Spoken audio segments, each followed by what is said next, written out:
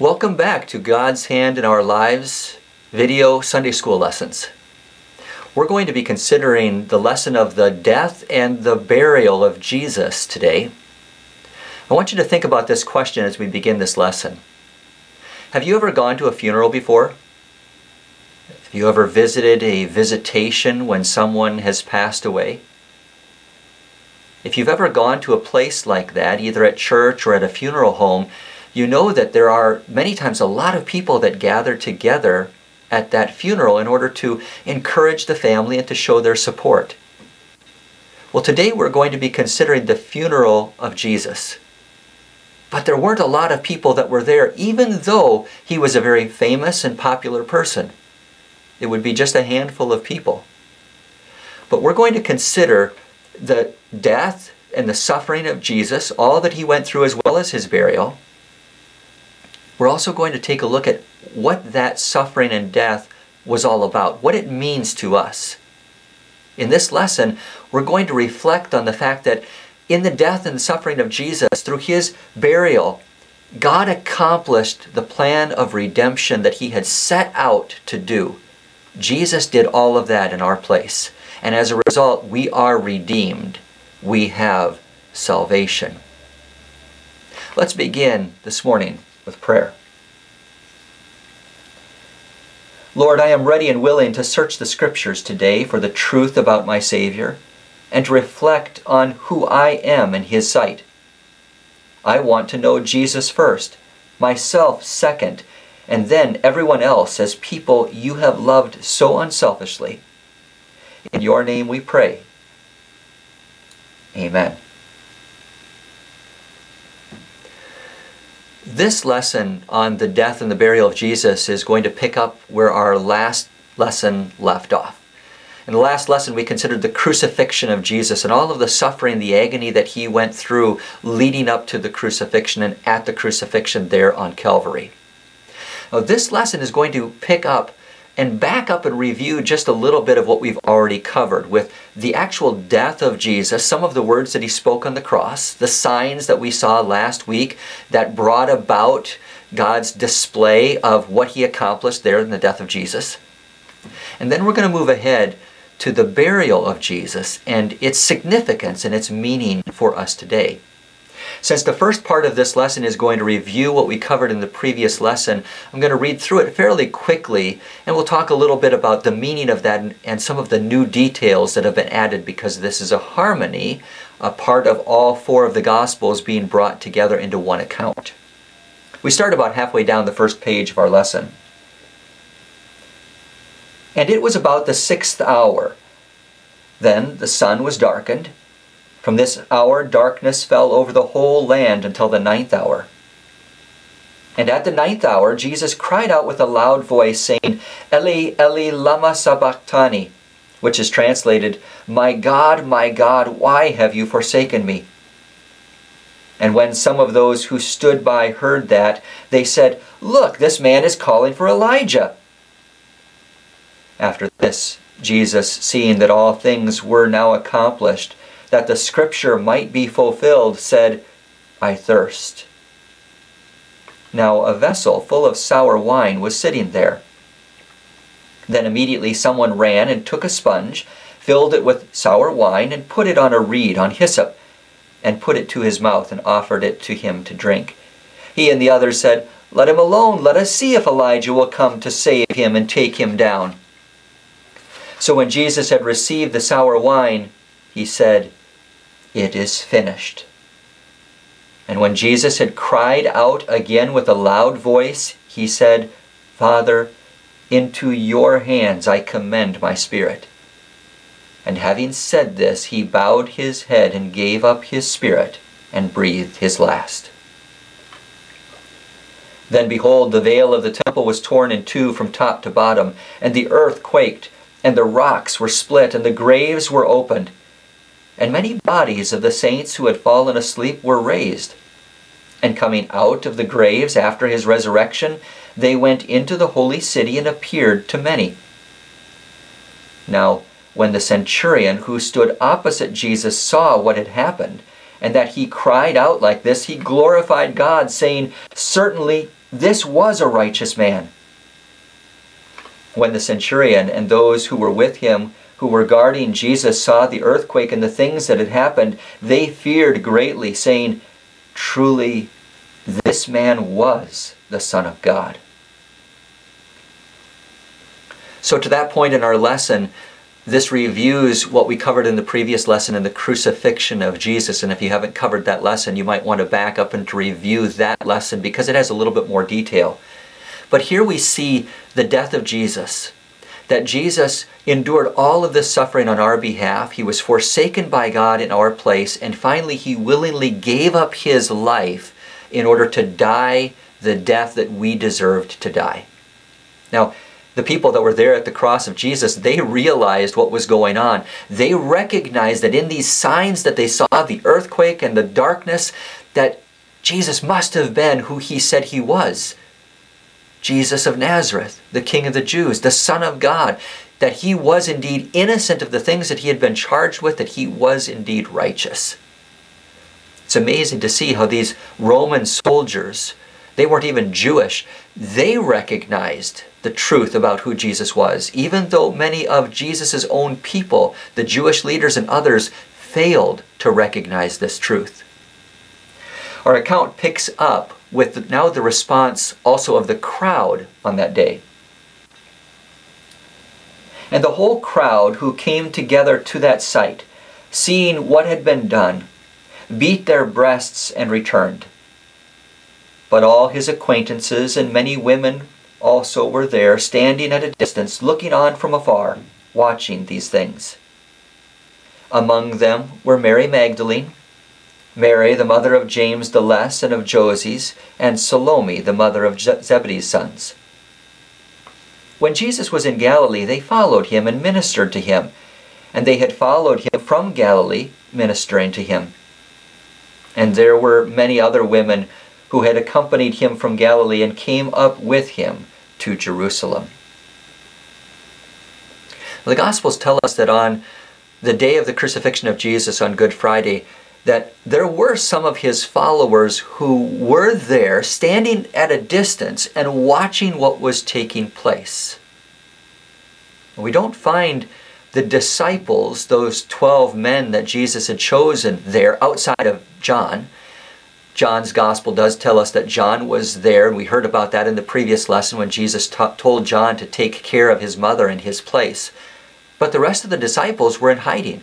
It was the women who gathered there, who took care of Jesus during his ministry, who were there to see what was going to take place and would continue to watch as Jesus' burial would also take place.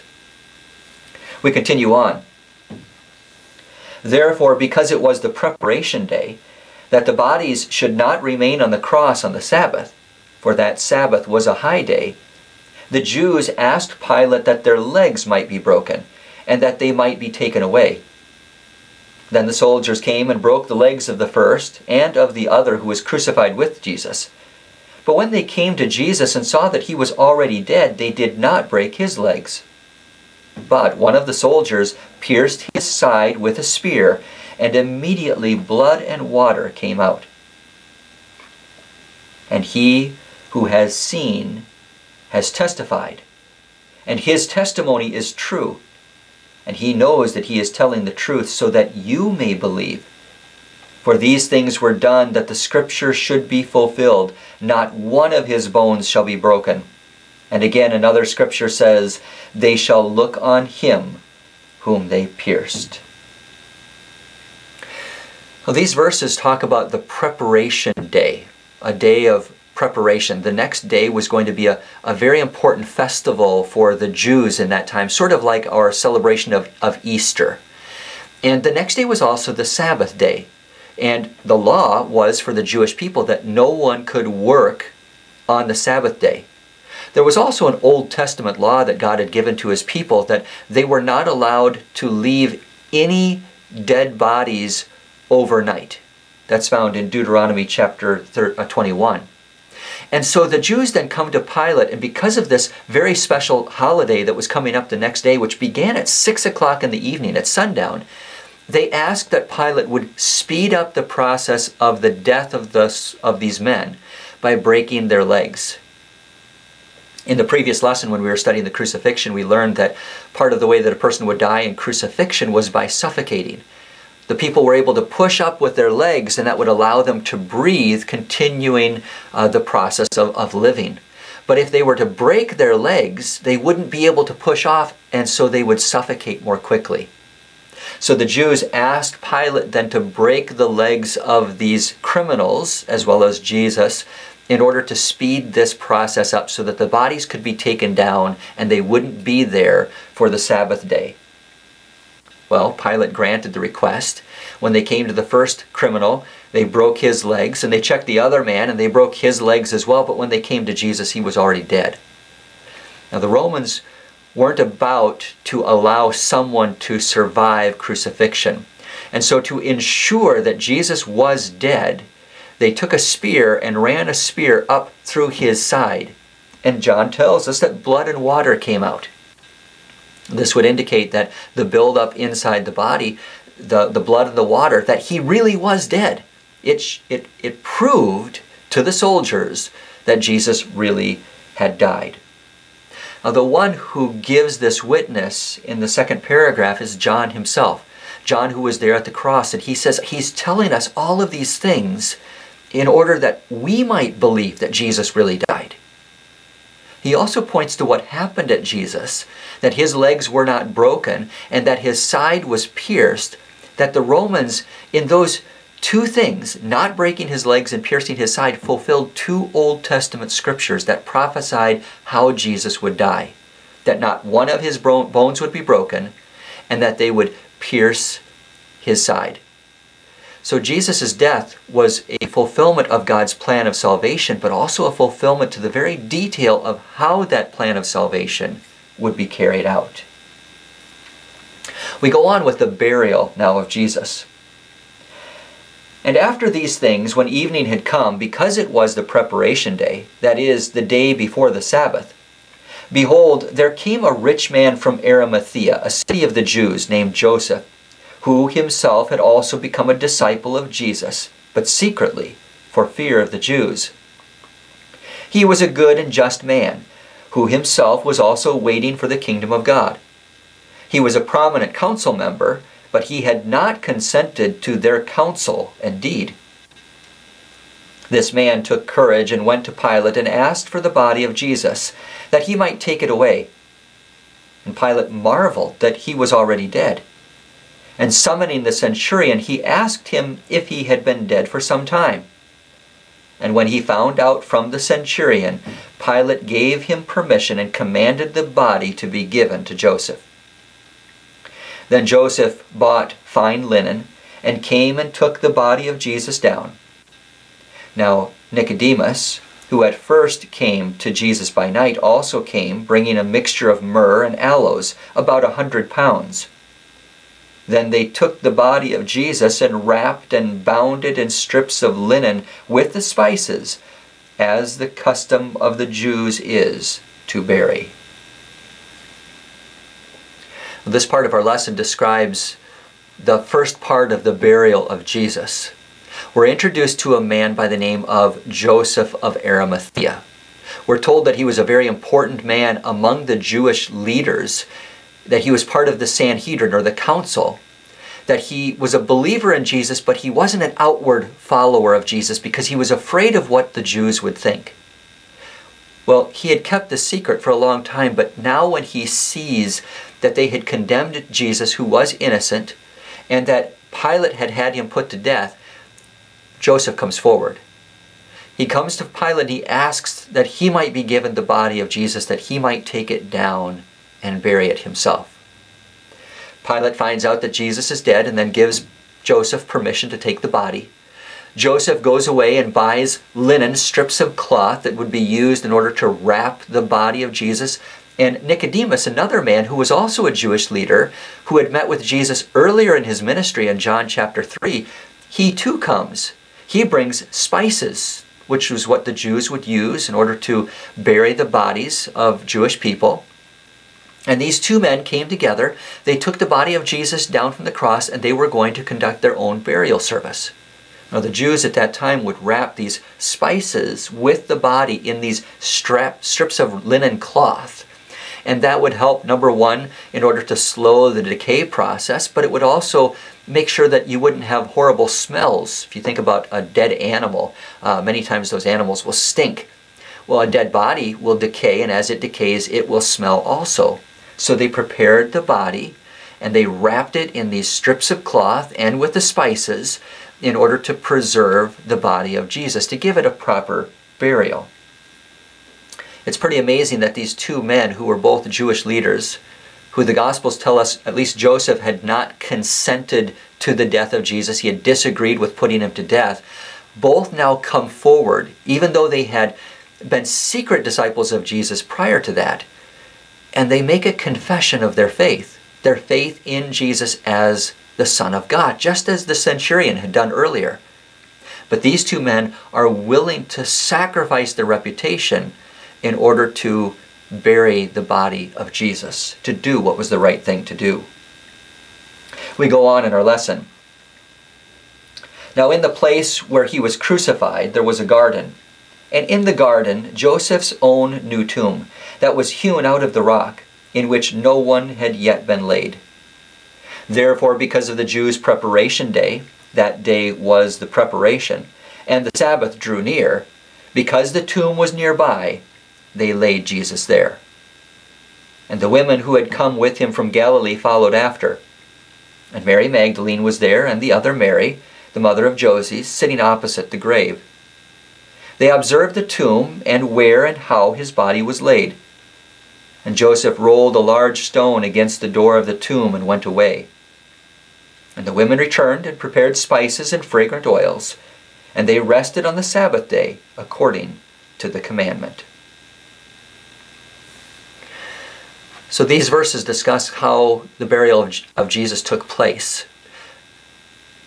The death of Jesus took place about 3 o'clock in the afternoon.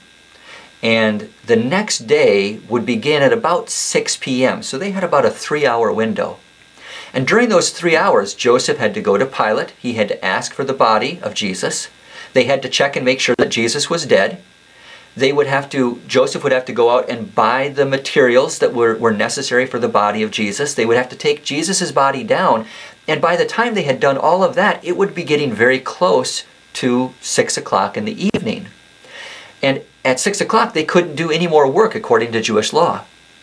So the Bible tells us that Joseph had a tomb that he had carved out of the stone that was very close to where the cross was, where Calvary was. And because it was nearby, they decided to place the body of Jesus there in that tomb. It's pretty amazing that this all took place. This too was in fulfillment of another scripture in the Old Testament in Isaiah 53 that tells us that even though Jesus was crucified with criminals, numbered with the transgressors, he would be with the rich in his death. Jesus was placed in a rich man's tomb in which no one had yet been laid. Now that might seem like a strange concept to us because we don't reuse graves today. But in Jewish culture, they would carve out a section out of the rock and place a body there until the body would decay. And once the body had decayed, they would take the bones out and they would put the bones in a smaller box called an ossuary. And that would then be placed somewhere else, and they would reuse the tomb for another body that would be left for decay. So this was the process that the Jews had. It might seem strange to us, but it was completely normal and common for the Jews of that day. As Joseph and Nicodemus take care of the burial of Jesus, laying it in this tomb that isn't very far away, we're told that the women, the followers of Jesus, they watched what was taking place. They saw where Jesus was placed and how he was buried, and they go home wanting to be involved in their own burial to prepare spices that they would then bring back after the Sabbath day. That would lead us to the next lesson, the resurrection of Jesus on Easter Sunday. We have one more detail that we need to cover, though, in our lesson for today, which took place on the following day, on the Sabbath day, on Saturday. There we're told, on the next day, which followed the day of preparation, the chief priests and Pharisees gathered together to Pilate, saying, Sir, we remember while he was still alive how that deceiver said, 'After 3 days I will rise.' Therefore command that the tomb be made secure until the 3rd day, lest his disciples come by night and steal him away and say to the people, 'He has risen from the dead.' So the last deception will be worse than the first." Pilate said to them, "You have a guard. Go your way. Make it as secure as you know how." So they went and made the tomb secure, sealing the stone and setting the guard. Following the death and the burial of Jesus, the Jews continued to approach Pilate. They said, "We're concerned that the disciples may steal Jesus' body away because he spoke about raising himself from the dead." And so the guards are given to the Jewish leaders. He says, "You have a guard. Go ahead, secure the tomb, seal it, and place a guard there to make sure that nobody can take it." So there were 3 things that were done. They sealed the tomb, they secured the tomb so that it couldn't be opened, and they put a guard there at the tomb in order to make sure that the disciples would not be able to come and steal the body of Jesus away. Little did they know that this extra measure of security would certainly it would not prevent the resurrection of Jesus, but it would also seal their own doom in pointing out that no, they couldn't have stolen the body of Jesus, so he must have been raised from the dead when his body was no longer there. As we consider this lesson, there's a couple of important points for us to consider. We've talked about the reality of the suffering, the death, and the burial of Jesus, but also the implications of that. There are 3 foundational truths to the Christian faith, and that would be the life of Jesus, the death of Jesus, and the resurrection of Jesus. In the life of Jesus, Jesus lived the life that God required us to live, but we were not able to live. He does that in our place as our substitute. The death of Jesus, it secures for us the payment for our sins that we owed to God and could not pay. Jesus endured the suffering of death and hell in our place so that we wouldn't have to. And the resurrection of Jesus, it assures us that the victory that Jesus came to win is complete, that it is accepted by the Father, and that we have been redeemed. This lesson points to those truths: the life of Jesus, the death of Jesus, and the resurrection of Jesus, all in our place and as our substitute. Let's back up a little bit and review the lesson that we have considered. I'm going to ask a few questions and we'll see how well you remember the lesson. From what time to what time did the Gospels tell us that there was darkness over the earth? That's correct. It tells us that from the 6th hour to the 9th hour, which would be from about noon to 3 p.m., the brightest hours of the day, there was darkness over all the land. Jesus cried out 7 times from the cross, and one of those statements was, "My God," how do you finish the rest of that sentence? "My God, why have you forsaken me?" That quotation from Psalm 22. After the death of Jesus, we discussed some of the signs that indicated that Jesus really was who he said he was. One of those signs was the tearing of what? That's correct, the veil or the curtain that was found in the temple. Another sign was that the rocks were broken, there was an earthquake, and that the graves or the tombs were opened, and many bodies of those who were buried were raised to life. Do you remember what the declaration was of the centurion when he saw all of these signs at the death of Jesus? What was his proclamation about who Jesus was? He said, "Truly, this was the Son of God." We also talked about how this lesson shows us that in the death of Jesus, the Romans actually fulfilled, unknowingly, 2 Old Testament Bible references. What was it that they didn't do to Jesus that they did do to the other 2 criminals that were crucified with Jesus? That's right, they didn't break his legs. But in order to assure that he was dead, they did something else instead. What did they do? That's correct, they pierced his side with a spear. Finally, we're introduced to two men who were followers of Jesus, but secret followers who came to assist in the burial of Jesus. What was the name of that one man who went to Pilate and asked to have the body of Jesus released to him? That's correct. His name was Joseph of Arimathea. Arimathea was a city from which he came from. And then the women, when they saw Joseph and Nicodemus take the body of Jesus away, the women were there, and what did they look for? What did they see as they saw this process? That's right, they were looking for where the body of Jesus was laid, where they had laid Jesus. On the bottom of page 4 and the top of page 5, you have some true and false questions to answer.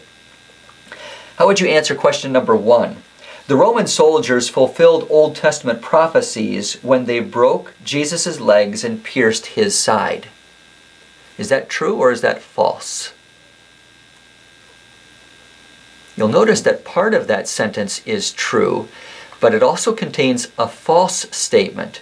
They did not break the legs of Jesus, but they did pierce his side. Number 2 says, the Holy Spirit filled many believing women to confess Jesus by being near him at the time of his death. Would you say that is true or false? Now that is true. By being there at the cross, they were making a confession about what they believed about Jesus, being willing to be there, even though there might have been fears that they had as well. Number 3 asks, Joseph and Nicodemus were confessing their faith in Jesus when they buried him. Would you say that is true or false? That too is true. They were too making a confession about what they believed about Jesus as the Son of God, that he really was innocent, just as the centurion had, by asking for the body of Jesus and taking the time to bury his body.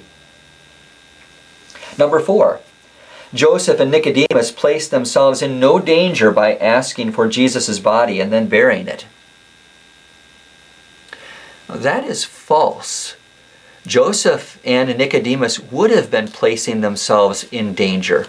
The Jews were already upset with Jesus and with many of his followers. They had had Jesus put to death.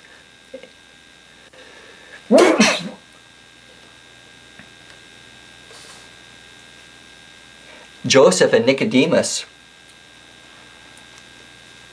Question number 4. Joseph and Nicodemus placed themselves in no danger by asking for Jesus' body and then burying it. This statement is false. Joseph and Nicodemus had been hiding for fear of the Jews, and it was possible that the Jews who had just had Jesus put to death could also take things out on them, maybe removing their position or maybe doing something harmful to them. And so they were going out on a limb. They were putting their confidence in God and making a public confession about their faith in Jesus. Question number 5.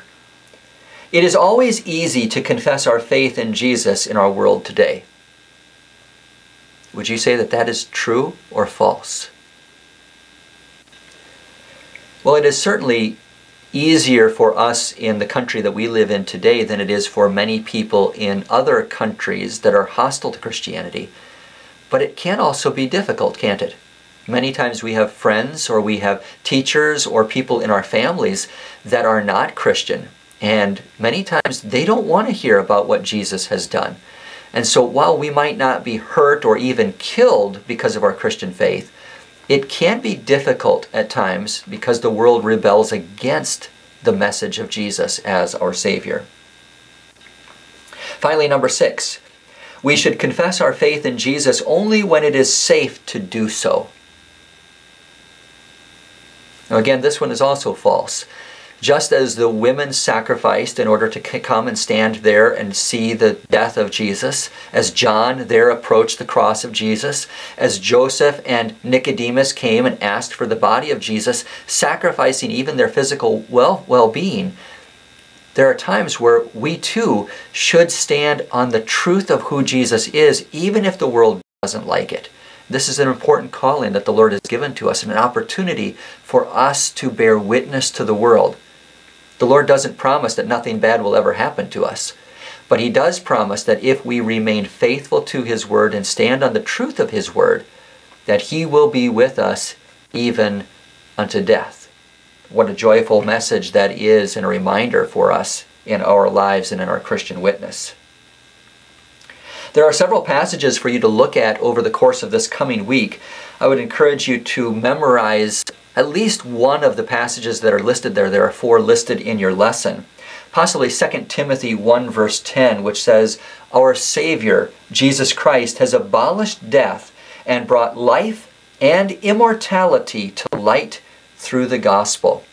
Jesus has conquered death, and by conquering death, He has given us the hope of life, and a life in which our body will not die, immortality, eternal life, because of His victory over sin and death.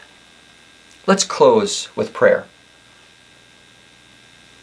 Lord, help me to appreciate all that You did for me by dying on the cross for all my sins. Fill me with Your Spirit so that I will confess You always. In Your name I pray. Amen. I'd encourage you to go back and take a look at the activities that you do have in your lesson. There's a couple of them that deal with reading through and studying hymns and what those hymns mean to us regarding the death of Jesus and His resurrection. Work on that memory passage over the coming week and try to get that memorized so that you can recite it without looking at it. Whenever we recite and put those memory passages into our own hearts and minds, the Lord is working through that and encouraging us through it as well. Thanks for watching again. We hope that you'll join us next time for the resurrection of Jesus.